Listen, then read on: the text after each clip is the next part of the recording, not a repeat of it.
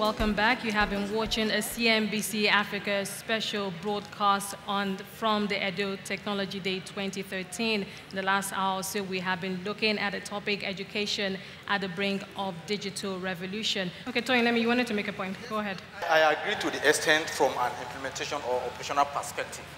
But you see, policy is very, very important, because once you don't, no, it's not. It's implementation. No, it is not just about implementation, because there's a difference. There's a difference. Let me give you an example of what I'm saying. Okay.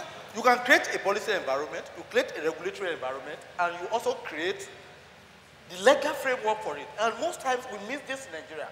That is why you find out that corruption is very, very high in Nigeria. We cannot curtail it. I will give you a typical example.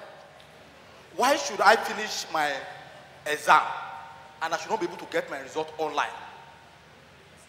So if I finish my exam and there is a regulation, there's a policy framework, there's a legal regime backing it up, that my result must be available online 2 weeks or 3 weeks or whatever it sets. And no, you are saying it's happening. Let me tell you something. There is no way today I can hold anybody accountable for not doing certain things. There is no way. Let me give you a very typical example of practical something what we experience in government. There's no substantial difference between what the teachers are experiencing in terms of being ICT illiterate and what civil servants are experiencing in terms of being ICT illiterate. But we create some quality deterrents. For example, in our Ministry of Budget, we make sure that it is e-budget. If you are a ministry, if you cannot upload your budget online, then you don't have budget for that year, for that fiscal year. That is a deterrent. Hold on, Sorry, Mr. Toyin. I think Nigeria has more laws than enough, right? But if you look at the National Assembly, they're Nigerians. When was the last time your senators discussed education on the floor of the National Assembly? It is either they're discussing, education doesn't have to, look, we need to stop winking in the dark. Education has got to be a priority. Let me give you a simple example. And it begins with you and I. It is not just with the government. Mr. Staneke, you've done an incredible job with Zynox Technologies. 2 weeks ago, Zynox Technologies signed Inyanya, the artist, for 53 million naira to put all his music on all Zynox computers that will be going out. When are we going to put our SS1, JS1 to SS3 content on all those computers as well? Well, thankfully, he's here to respond to that. So that our children can know that when their parents buy laptops, they get value. When we receive SMSs every day, I walked up to the managing director of Airtel last week. I said, sir, I don't need money from you. I've created passnownow.com. All I need from you is to give me Airtel to facilitate it so that every day young people can get English tips via SMS for free. Now, take a look. We need to stop winking in the dark. If we must put our money where our mouths are. Mr. Staneke, you built your business because you got an education. You are going to be, in 20 years, you're going to work with a walking stick. You've got to educate the generation that will take over running that business from you. Otherwise, you will die. So let's give Mr. Eke the opportunity to respond. Okay. The TEDx interview, the guy that won $1 million on TED this year created a simple application, right? Self-oriented learning environment. So, our children, people are earning university degrees by studying masters online. Why do people need to be confined into a room to be able to learn? We are lucky that Mr. Staneke is here. Please, just respond. Frankly, all the discussants, I think they brought in one bit or the other, okay, to create a composite nature. They are fundamental issues, like the professor said. I think the first sincere educational conference in this country was held in 1969, when the country was at war, on how to look at the future of education in the new Nigeria. Okay, that was 1969. Now we are transitioning. Some of us are the agents. Actually, I can claim to be the pioneer. If I were the government, my system of intervention would have been to shut down all educational institutions, recertify the teachers within 6 months, and those who are qualified to be teachers will be employed as teachers and paid appropriate salary. Now, coming to what she said, my group, my content haven't come from not a rich family. It's to drive education cost effectively. In a population of 160 million people, you cannot accommodate this, you cannot accommodate qualified kids within the four walls of an education institution. So you can do online education, okay? People can walk into village halls, online they take education. Those kids are likely going to pass better. They're going to achieve better results than those kids in hosted driven, in escort cars, and all the rest of it. Okay. So and I'm proving this because I've done my own investment. The first thing I did, she's talking about Yaya today, but we built in about 8 tertiary institutions. We donated, we built, we equipped, and we donated. And we're employing kids from those institutions, and they are world class. Now, so we train the teachers, we help to train the students, we give incentive, we allow them to work with us during their holidays. So education is not just technology. It has to be a total person, okay? Including what you call finishing school. Okay. Okay? Now, so I think the government should sincerely intervene, and it's not a lot of money.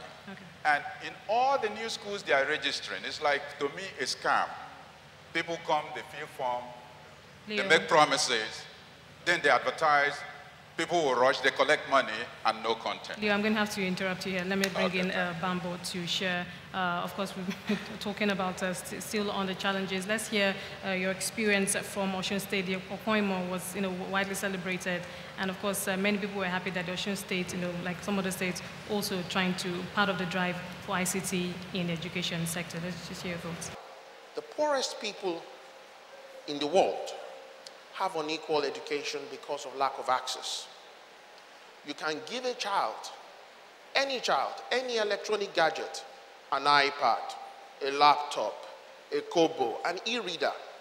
What really matters is how that gadget translates into a proper learning tool. And this is where Toyosi comes in. When we designed Opoimo, we took into consideration the challenges of our environment and the peculiarities of our students. We created a platform where you have 63 textbooks offered in 17 subjects, 40,000 past questions of JAM and WAEC on a single piece of electronic device.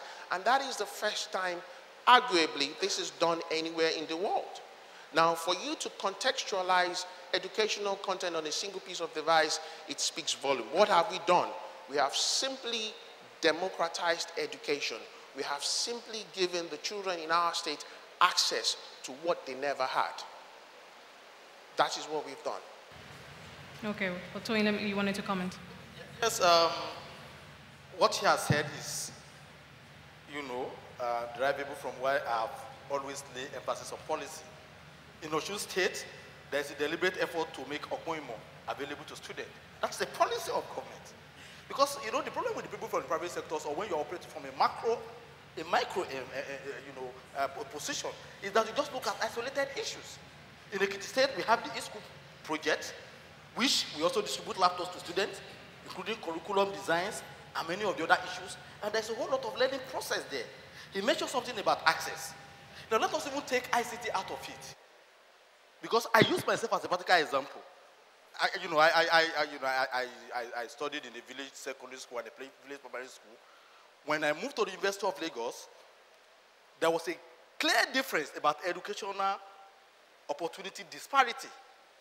Because when I went to the University of Lagos to study mathematics, because of the lack of opportunity to have qualified math teachers, physics teachers, when in the village, it was difficult to match up with students that attended international schools, University of Lagos, or federal government colleges, or whatever we have. By the time we were in 300 level, I was a tutor. Many of these students who attended those schools, my GP was already ahead of their distance. Then, before you now talk about getting to doctorals and those things level. Now, we're talking about many of these things now. Why I'm talking about policy, I would like to use Ondo State, which is my state as an example, where the government of that particular state have introduced the concept of mega schools. If you look at past government policies, these cities are the places where you have state model schools. If you look at where federal government colleges are located, you can see that they are always in urban area or suburban area. So for you to really create that opportunity, there must be deliberate policy prescription, policy design to ensure that every child in a particular state or a country have opportunity to that particular kind of technology.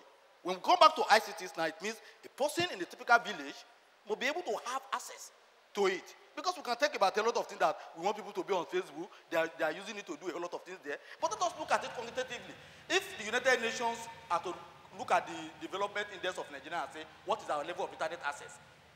Our internet level of internet access in Nigeria, do you think we will score 90% or 70%? They score us though we are at the bottom of something, meaning that a lot of people in Nigeria don't have access to the internet. So the number of people we are now debating about that are even going there to photographic site or doing rubbish on the internet is even in fact statistically insignificant. So the first thing you have to talk about is to make sure that there's that access. Once you give that access that they are there, and I talk about the concept of pedagogy, the engagement process changes. What stops me from going to Facebook, and if I know majority of my students are on Facebook, I will tell you, the first person to factorize this thing will get biscuits and did this and an iPad tomorrow. Final words, starting from you, Toyese. 30 seconds, please. Thank you. Okay, I just wanted to quickly talk about the teachers. And somebody's going to convince me why I'm going to be a teacher in Nigeria, because we use the very worst and the bottom of the barrel as teachers until we begin to say that you need minimum of 5 to 7 credits until the best and the brightest of our country are rewarded adequately to become teachers. We motivate people who went to Harvard to come back to teach. Nigeria's education will remain on the brink. A teacher in Nigeria today and a banker, a teacher and a governor, the teacher who taught the governor while he was in poverty, there is no reason why I will go to acquire a master's and a PhD and dream to teach in Nigeria. There's got to be adequate motivation for teachers, because at the end of the day, they are the ones who educate the entire society. So there's got to be adequate reward, for the teachers. Ocean, a final word from you. We have to ask ourselves, us in the working class, why can't we come back and become the teachers as part-time? Transfer knowledge. I worry that the teachers are behind. We need people who have gone out, worked, improved, evolved, come back to translate that knowledge back. So my final words, those who can't teach. You can't come and teach because you have not been trained to be a teacher. That is why we have problems. We are talking, please, not the knowledge. You may have the knowledge. No, please. That is a little bit derogatory. That's the only way I can stimulate the teachers. No, please. We are talking of training the teachers in the methodology. If you have the knowledge, can you impart the knowledge? It is not enough for you to say that you have the knowledge. It's imparting the knowledge that is important. And if you are not able to impart the knowledge, you are not able to make any... No, please.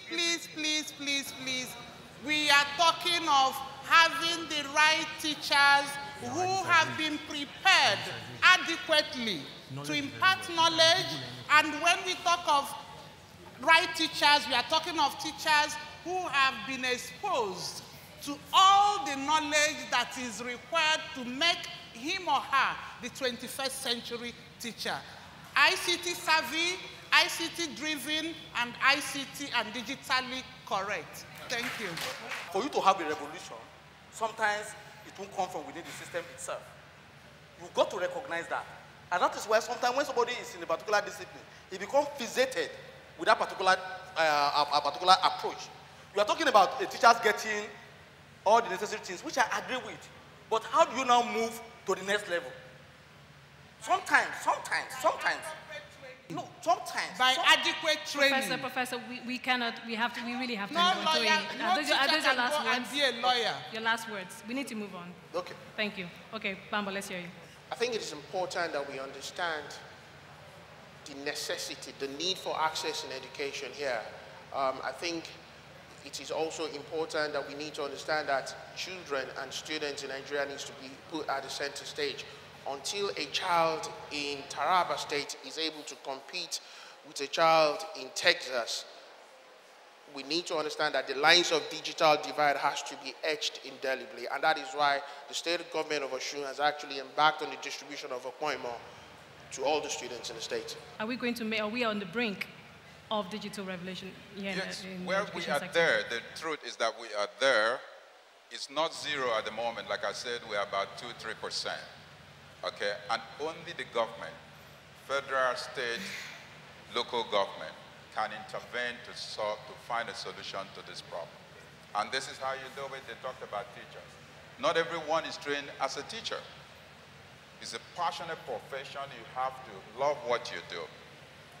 But in most of the state schools, you have politicians occupying teaching stools, which is unfortunate. They don't go to classes, they don't teach the students, they don't know what to teach. Now, this is the major problem of unemployment in this country. Why should I employ someone that I have to take to a training school to teach him or her how to use computers? Because the first day you resume in my office, I give you a chair, I give you a laptop, and you need to write at the end of the day's report and broadcast it online. Now, until the government intervenes, employers like us, I just told you I hired 2 people, we're hiring more abroad, okay, because they're qualified. Meanwhile, we have brothers and sisters. Now, my pain, and when she mentioned Yaya, I signed in Yaya because he's a graduate musician. Now, 2, in the last 8 years, I think it's to the knowledge of everyone, I just mentioned the Oshu person.